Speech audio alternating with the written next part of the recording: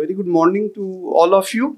So we have been using insulin for nearly a century now, and we know that kidney disease is a consequence of diabetes for a little less than a century. And those of us who are practicing, we often need to use insulin to manage glycemia in kidney disease. And we would not be wrong if we thought that there's a lot of evidence as how you can use insulin in kidney disease, but the truth is actually the reverse. It's not at all black and white, but there's a lot of gray areas, which I'll try to cover over the next 10-15 minutes or so. And what complicates the issue even further is that insulin and carbohydrate metabolism go all wrong if you have kidney dysfunction. Because as you can see, a variety of factors contribute to hypoglycemia in kidney dysfunction. Normally, endogenous insulin is primarily metabolized by the liver, but exogenous insulin is primarily metabolized by the kidney. So if your kidney doesn't work well, insulin levels shoot up. Decreased renal gluconeogenesis, decreased appetite, malnutrition contribute to hypoglycemia, as does autonomic neuropathy and a decreased counter-regulatory response. So several factors might lead to hypoglycemia in renal dysfunction, and there are factors which could also lead to hyperglycemia in renal dysfunction. A variety of chemicals act downstream to increase insulin resistance. Secondary hyperparathyroidism, vitamin D deficiency reduces insulin secretion. So there are factors causing hypoglycemia, there are factors causing hyperglycemia. Now it's obvious that hyperglycemia will lead to further deterioration of renal function. Hypoglycemia can increase cardiovascular disease. But what is not known to some of us is that hypoglycemia, particularly severe hypoglycemia, can damage the kidneys as well. If you have severe hypoglycemia, your renal function deteriorates quicker than if you do not have severe hypoglycemia. So avoiding hyperglycemia without causing severe hypoglycemia is the goal of treatment in using insulin in kidney disease. And overall, if you look at it theoretically, theoreticians say that there's a biphasic requirement of insulin in kidney disease. Early kidney disease, more insulin resistance, you need more insulin.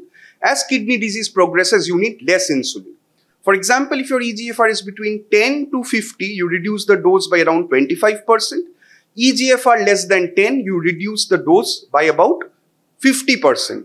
But again, this is all theoretical, because if you look at cross-sectional studies, they have shown that even in patients with moderate to advanced kidney disease, the insulin requirement is quite high. It could be because, as I said, there are factors which prevent insulin secretion. There are factors leading to insulin resistance, and there's the background use of other oral anti-diabetic agents is low in advanced kidney disease, resulting in a higher need for insulin. Hemodialysis complicates the scenario even further, because usually with hemodialysis, as the uremic toxins are removed, insulin sensitivity goes up, and on the day of hemodialysis, you need to reduce the dose of insulin by 25 to 50%, but there are exceptions. If the dialyzer membrane is made of polysulfone, it removes the insulin. And if you do not have endogenous insulin, you might actually need more insulin on the day of dialysis.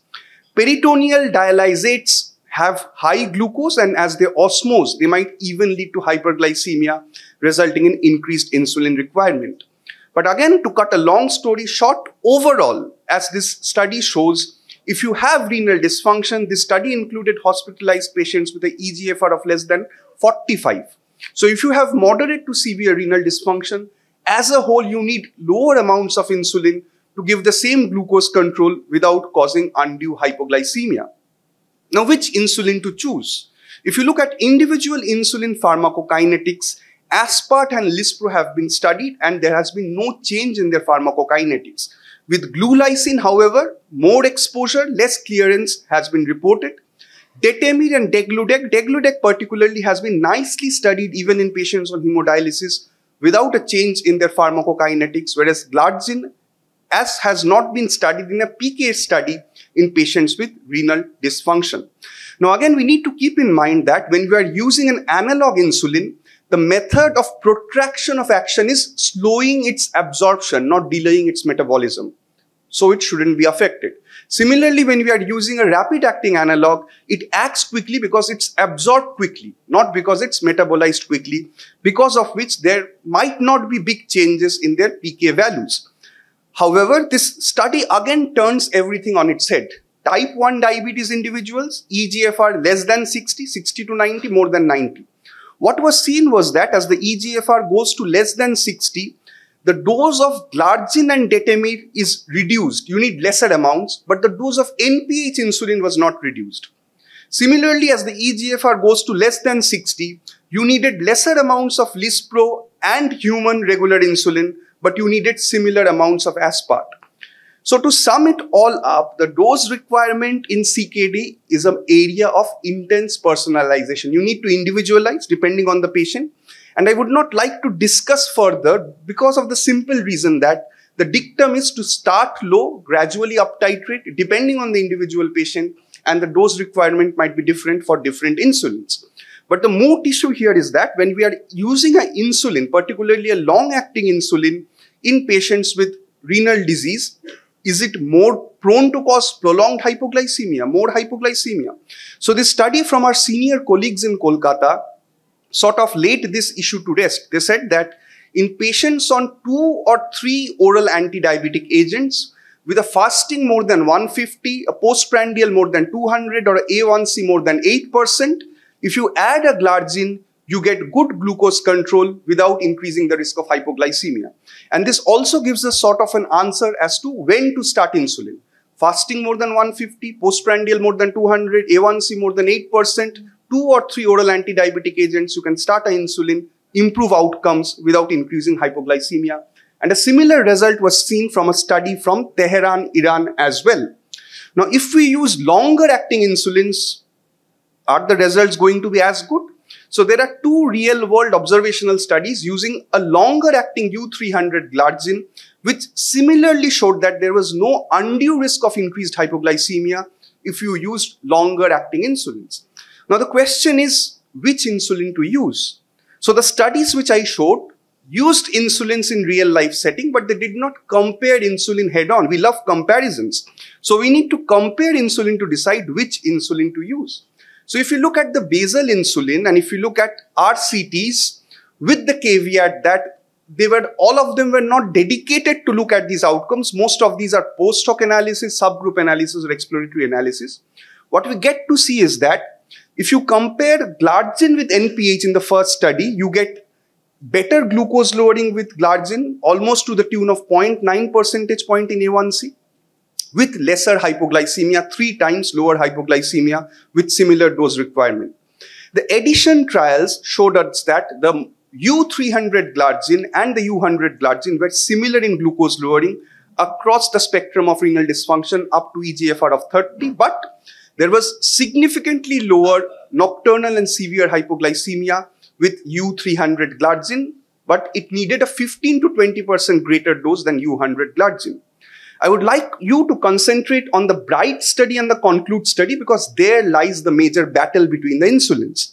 So the BRIGHT study was in insulin-naive individuals, stages 1 to 3, U300 glargine versus insulin degludec, where a post hoc subgroup analysis found that between the eGFR of 30 to 60, U300 glargine reduced the HbA1c by 0.4 percentage point more, significantly more compared to degludec. The rates of hypoglycemia were similar and the degludec dose requirement was lower than the U300 glargine. The CONCLUDE study, however, showed a different result. Here, they were not insulin-naive individuals, but insulin-treated individuals. The fasting targets were a bit more stringent. The duration of diabetes was longer. Here, insulin degludec improved glucose significantly better, but it was only to the tune of 0.1% HbA1c, 0.1% HbA1c.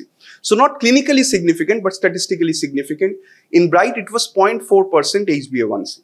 But if you look at the hypoglycemia results, overall hypoglycemia was not different, but in an exploratory analysis, nocturnal hypoglycemia reduced by about 40%, severe hypoglycemia reduced by about 80% with degludec compared to U300 glargine. So there was a big difference there. The DEVOTE trial, cardiovascular outcome trial, showed similar glucose control between U100 glargine and degludec with a lower risk of hypoglycemia as expected with degludec. So that is how things lie, but I would like to put a footnote that the BRIGHT study was sponsored by Sanofi, the CONCLUDE study was sponsored by Novo Nordisk. If you look at the real life evidence, both the ACHIEVE and DELIVER trials looked at U300 glargine versus U100 glargine and detamide in real life settings and found similar glucose control but lower risk of hypoglycemia with U300 glargine. The LIGHTNING study was a big study taking a lot of patients with moderate kidney disease. 4 different insulins were compared where the rates of hypoglycemia were similar between U300 glargine and degludec, but U300 glargine had lower hypoglycemia compared to U100 glargine and detamide. A study by D. Lucas taking patients in stage 2 and 3 kidney disease showed that IDEG was better than U100 glargine or detamide. And the last study, a big Danish cohort study, about 6,000 patients, showed that insulin degludec and U300 glargine was similar. So if you look at all these values, possibly U300 glargine might give us somewhat better glucose control in insulin-naive individuals between 30 to 60 eGFR, whereas degludec, particularly in those on another insulin or longer duration of diabetes, might carry a lower risk of hypoglycemia compared with U300 glargine, with both these ultra long-acting insulins being better than U100 glargine or NPH insulin. What about the rapid-acting analogs? Studies are very few and far between. This was a study with Lispro, which had 2 interesting findings. One, compared to regular human insulin, Lispro reduced postprandial hyperfiltration, glomerular hyperfiltration, which might translate over time into renal benefits. And of course, the postprandial glucose concentration was lower with Lispro compared to regular insulin. So that could be an effect of reduced postprandial glucose or some unknown mechanisms. The glomerular hyperfiltration was reduced. We have another study from our city which looked at a CGM-based outcome comparing fast-acting aspart with regular human insulin and found that glycemic variability was lower with the fast-acting aspart compared to regular insulin, and the risk of hypoglycemia was lower with the fast-acting aspart. With glulysin, we have 2 studies, one in 2013 from Indonesia, using capillary blood glucose monitoring, which showed no difference between glulysin and human regular insulin in patients with CKD, whereas a CGM-based study from Japan showed that compared to regular insulin, glulysin gives you better post-breakfast control, better post-dinner control, but similar post-lunch control. There were some benefits with glulysin. So finally, coming to the conclusion. When to use insulin? Again, depending on the patient in front of you. So if anyone has severe hyperglycemia, fasting more than 250, a postprandial more than 300, A1C more than 10, you have to use insulin. Severe osmotic symptoms, you have to use insulin. And the Kolkata study showed that a fasting more than 150, postprandial more than 200, A1C more than 8% on 2 or 3 oral anti-diabetic agents might be the optimal time to start a long-acting insulin to get better control. Which insulin to use? From the evidence that we have, if you consider the basal insulins, for somewhat better glucose control, possibly U300 insulin. For a lower risk of hypoglycemia, possibly degludec insulin. It depends on the patient in front of you. Both U300 and degludec insulin are undoubtedly better, at least in terms of hypoglycemia compared to U100 insulin, which again is undoubtedly better compared to NPH insulin, at least in terms of hypoglycemia. Talking of bolus insulin, Lispro, I would put it on top because that decreased glomerular hyperfiltration sort of excited me. That could in turn translate into renal benefits at the end of several years down the line. Fast-acting aspart was better compared to regular, at least in terms of hypoglycemia and glycemic variability. Glulysin, we have 2 studies with mixed results, and of course, all of these are better than regular insulin, particularly with the risk of glucose variability, particularly with the risk of hypoglycemia. Now, if you ask what about premixed insulin, there is 0 published data with premixed insulin or analogs in patients with CKD. But if you look at the British societies, they say that if a patient is on a single prandial insulin or a single basal insulin not controlled, you can consider a premixed insulin or insulin analog in patients with DKD, but that is actually based on 0 evidence. If you would like to improve outcomes further, using a continuous subcutaneous insulin infusion might be a more physiologic way because it has been shown to reduce albuminuria and might possibly improve renal outcomes compared to the conventional basal bolus regime. So I end with this image. Can anyone of you tell me how old is this image? How many years back was it photographed? This one? Good, you were close because it was photographed yesterday afternoon using my simple mobile phone. I would just like to harp on the point that even in 2024, insulin is in DKD is still mist covered, fog covered. We don't have dedicated trials to give us an answer. Thank you.